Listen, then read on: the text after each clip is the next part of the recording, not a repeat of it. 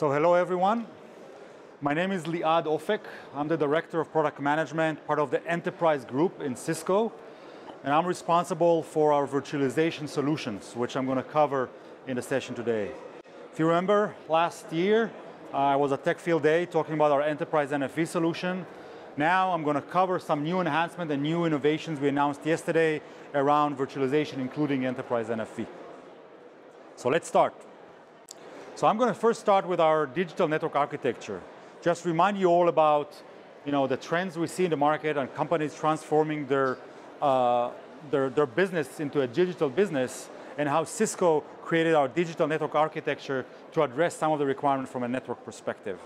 And then I'm going to drill down into our DNA virtualization solution and the new announcement that we announced yesterday as part of our launch here at Cisco Live. So let's start. So when we talk about the digital transformation, and many businesses are going through that transformation today, we really looked and see, okay, what does it mean for the network? Okay, if I'm a business, I want to become digital, what do I need to have in my network in order to support that transformation? This is where in our digital network architecture, we actually looked on several key principles. The first one is security, right?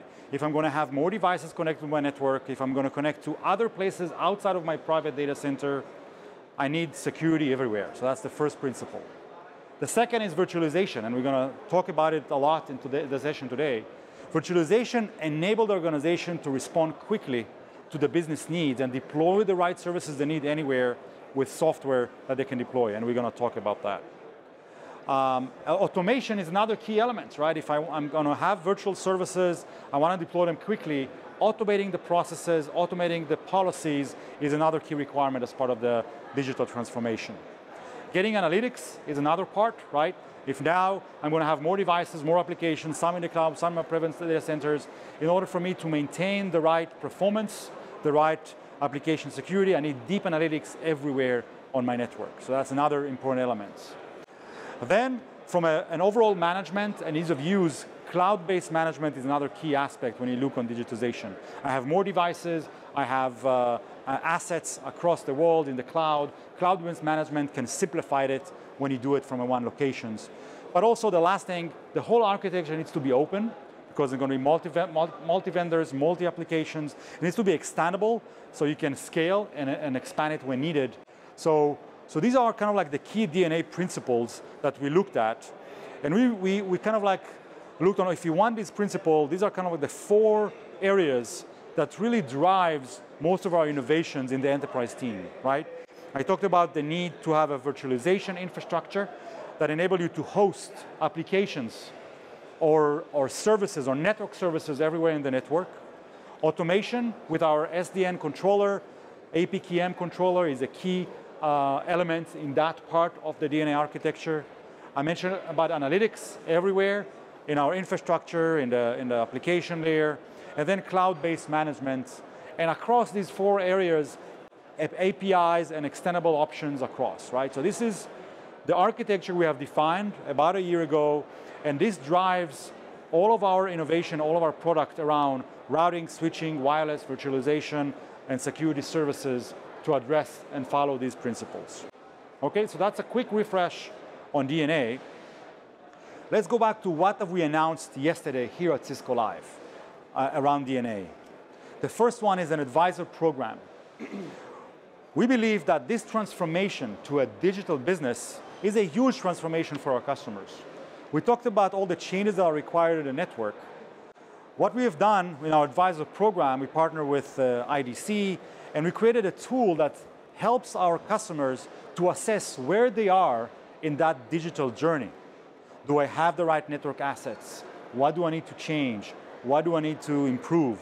So this tool can provide a quick assessment for them to know where they are in that journey.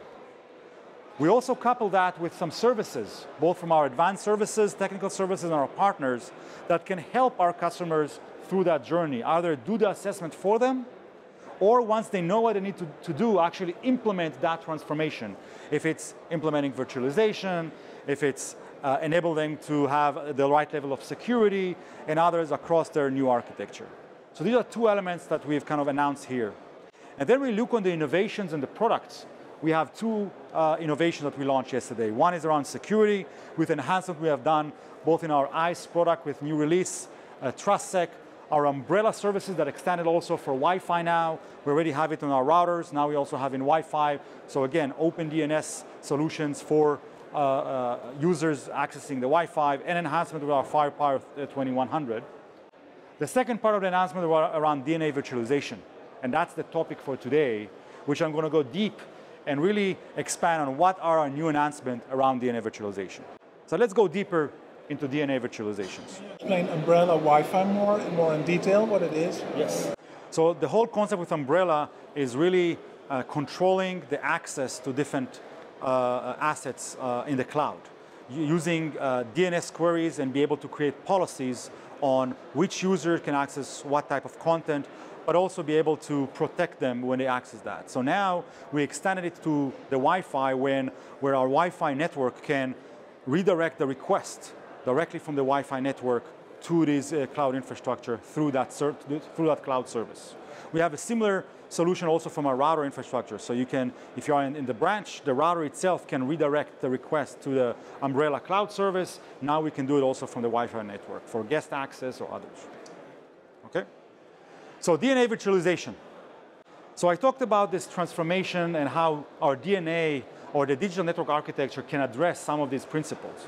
So how does virtualization specifically help based on these needs? So we talked about the requirements to be much more agile, right? If the business is transforming to a digital business, the network needs to respond quickly to the business needs. For example, if an organization, a retail organization decides to enable his guest access to access the network, or the sales representative use iPads to connect, they say, hey, we want to do it in 3 months because we see the benefits. Networking team, please make sure the network is ready. Right, so now I have 3 months. Okay, what do I need? I need to make sure I have enough wireless capacity for all these users. I want to enable direct internet access. I need to have the right security.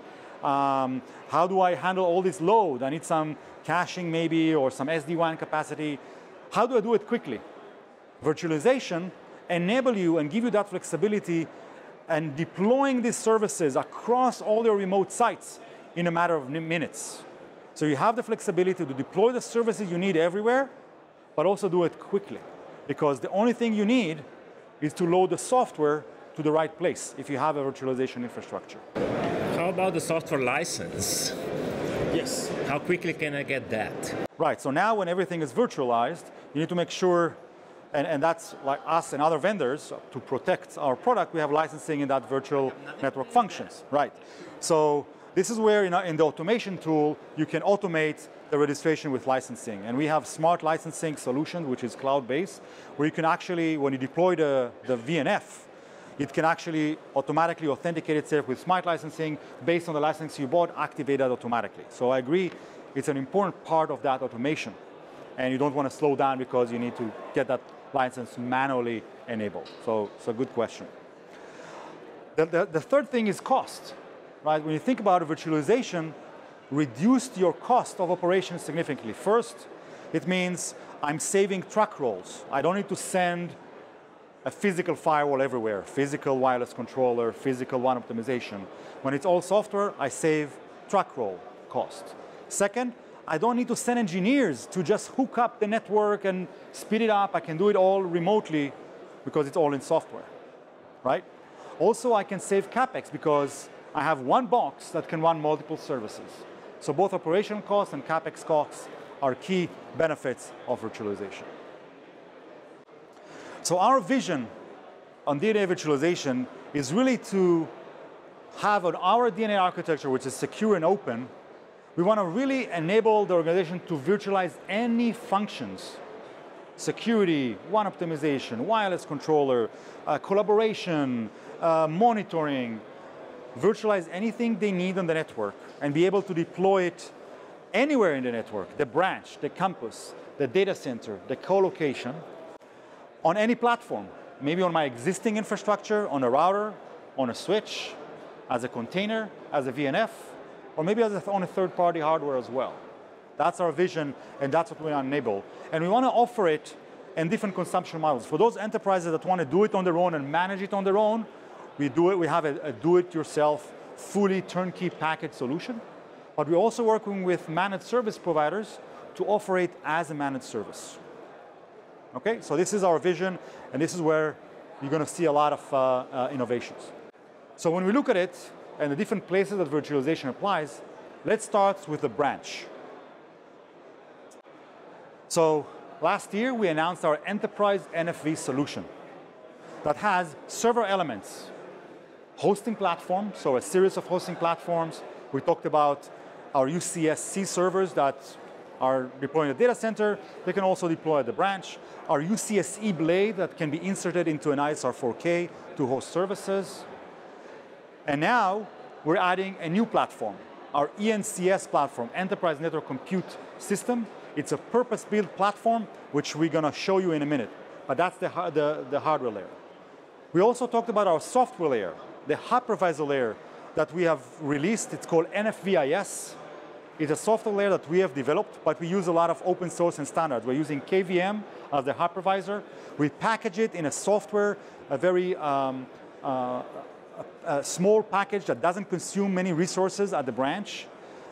It has also a new enhancement, a new capabilities such as plug-and-play capabilities, so you can take this one box, deploy it, and then it calls back home and deploy all the virtual services. It has lifecycle management. It has all the right APIs for the automation to communicate. Then we have sets of VNFs, which we have tested both from Cisco and third party.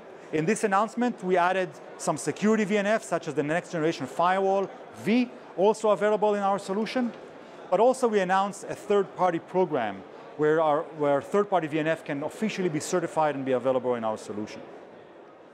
And the first layer is orchestration and automation. If you had a chance yesterday at the keynote, if not, you can go and search on our Cisco Live site. I actually showed a demo of our enterprise services automation application on top of APKM, where I actually automated the provision of hundreds or thousands of sites. In a matter of minutes, I could actually deploy a virtual router, a virtual firewall across multiple remote sites based on our APKM controller.